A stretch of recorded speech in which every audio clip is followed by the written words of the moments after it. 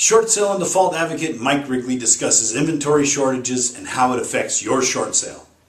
Short sale specialist, default advocate, distressed property expert, and short sale agent Mike Rigley here, bringing you the latest short sale information.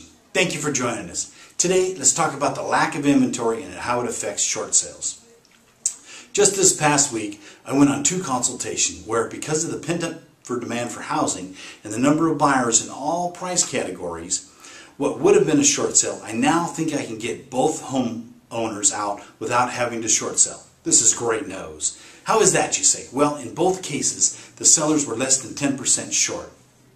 Now, we will list the properties 10 to 15% over fair market value. From what I have seen, we expect to get enough that the seller will not have to come in with money or to close or have to have a short sale. In the temporary rising market like we have now, there is a small window of opportunity to make this happen. For those fence sitters expecting large increases in home prices later this year or early next year, I think you're going to be very disappointed. Once the 5 largest lenders work through the global settlement and the election year is over, I truly believe we're going to see some dramatic increases in foreclosures and the number of homes that come onto the market. When that happens, prices will drop and this window will close. Now, time is of the essence. Is a short sale right for you? Give me a call. Let's find out.